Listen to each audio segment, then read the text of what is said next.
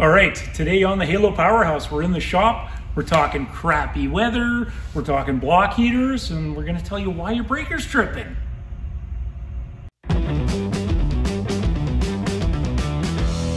Don't try this at home, guys. We are professionals.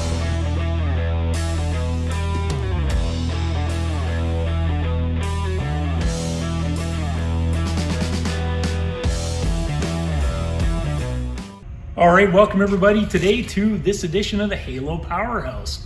Today we got Toby Waterman. Toby is our warehouse guy. We call him the Chaos Controller. So welcome to the Powerhouse today, Toby. Thanks, Kev. Appreciate you having me on. All right, for sure. So today we got a little different video. We're talking about block heaters. It's winter time. The weather's crappy. I had to plug the truck in last night. You? I didn't have to plug my truck in yesterday, but I did have to dig it out. So. There you go. So the weather is crappy, and we want to explain to you what's going on with the block heater on your vehicle, how it works, and why you might be finding that the breaker's tripping in your electrical panel. So I've got my beautiful old Jeep in here, and Toby's going to take over and explain to you what the heck a block heater is and how it actually works. Over to you, my man. What it is basically a block heater is something that heats up your block so it can get the oils and the fluids inside your vehicle flowing, so it can get the motor and whatnot running. So basically, there's an element inside the motor that is what you're plugging the front of your car into, as you can see here, and that's what gets the electric heater block going. So. Awesome. Let's open up the hood here, Toby.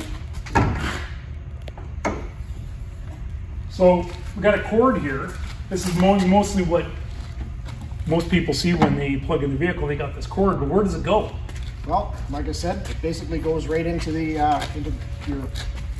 your motor. Now, unfortunately, this one we can't really see it very well, because if we follow this one all the way to the back here, this one goes all the way into the back of the motor, right in the back down here. So whether or not you can see that or not, but unfortunately, because we can't get back there without jacking the truck up, which is what we're not going to do right now, but like I said, it's basically a heating element that's attached to the motor, side of the block of the motor, and it just heats up the oil so that it gets everything circulating, heats up the coolant so that it lubricates all of the parts and keeps the heat from the motor transferred into the cab.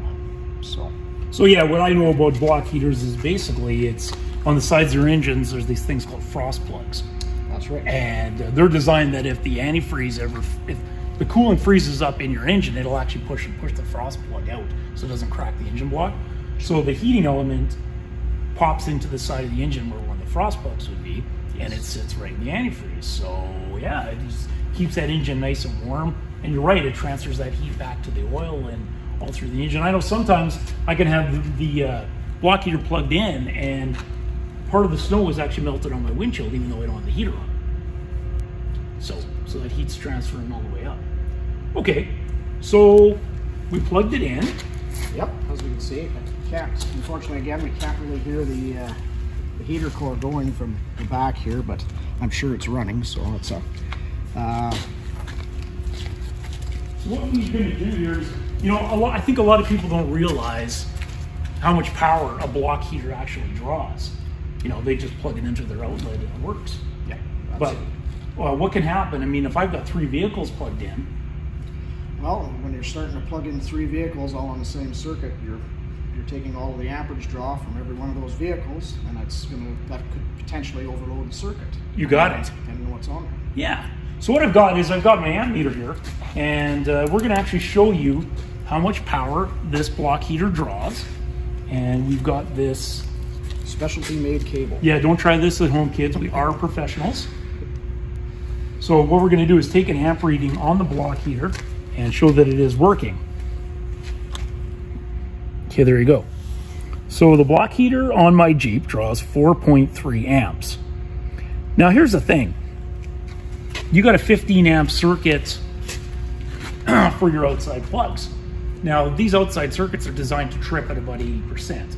So, once you get up past 12, 13 amps, you're at risk of tripping that breaker. So, 4.5 amps on this. We plug 2 vehicles in, we're up to 9. That's right. Plug in one more. Yep, overload the circuit. Good chance, especially if you got your Christmas lights plugged in already. And now you plug in a couple of vehicles. Absolutely. Right? So, yeah, that's really it. That's one thing that I think homeowners need to know about plugging in their vehicles is you may need to actually run a cord from another circuit in your home. For sure. Yeah. For sure. Yeah. So, Toby, I picked up this extension cord at Home Depot. This is all you need, right? Absolutely not. What do you mean?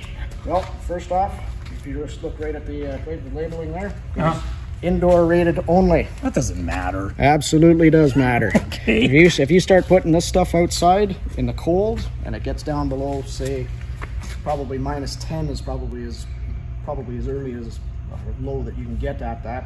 If you start freezing that cord, which has no insulation on the inside of it, and then somebody picks it up and then bends the cord, you have a risk of breaking the conductors on the inside of that, and then your cord is no good for anything. And someone could get lit up off that. Absolutely. Okay. If you're not treating it with the utmost care and respect.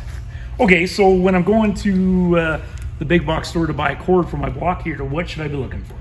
Ideally, what you want to be looking for is probably a 14 gauge, probably to be on the safe side, say with a 12 gauge 3 conductors. So 2 prongs and a ground is, so 3-prong extension cord on the end. So it's the safest, most common that you're going to find. Most of the labels will say indoor, outdoor rated, but if it just says just plain old outdoor, it's absolutely fine for obviously if you're using indoors as well. So. Okay, and I mean we've got a 12 gauge, bright orange cord. Absolutely. Yeah. So again, just a this is the wrong end of it here, but basically what we were talking about is 2 prongs and then a ground. So you can almost look at it as the happy face with the mouth open. So I don't know what that emoji is called. I don't know either. The gasp face. How is that? That's the right. Yeah, there we go. We can use the gas face. This cord's nice too because it lights up on the end. Yeah, absolutely. So you'll always know when the other end is plugged in. So if you can see the light on here, that's just a nice feature. Not a necessity, but it definitely helps to know that you've got some power going through the cord at the very least. Right. Now most people are going to have a GFI receptacle on the outside of their home, and that's where they're going to plug their extension cord into. We've actually had service calls in the past where people have called and said, oh, there's something wrong with my outdoor plug. But it was actually a problem with the block heater. See, because just remember, GFI plugs are designed to trip, say you've got a situation where there's water present. What can happen on your block heater element is you'll actually get little pinholes in it over time. Some of that antifreeze can get into the element and it'll actually cause the element to short out. Might not actually trip the breaker, but it could trip the GFI. So if you've got a GFI plug on the outside of your home that's tripping, every time you plug in the block heater, there's a good chance you've either got a problem with your cord, maybe you got a crappy cord, maybe you use an outdoor cord, but you could even have trouble with the actual heating element in your block heater. And that's something you have to take into the shop and get repaired. All right, Toby, so let's say I'm that guy that forgot to unplug the cord and I backed into my driveway and it tore the cord end off my cord. Am I out of luck? What can I do?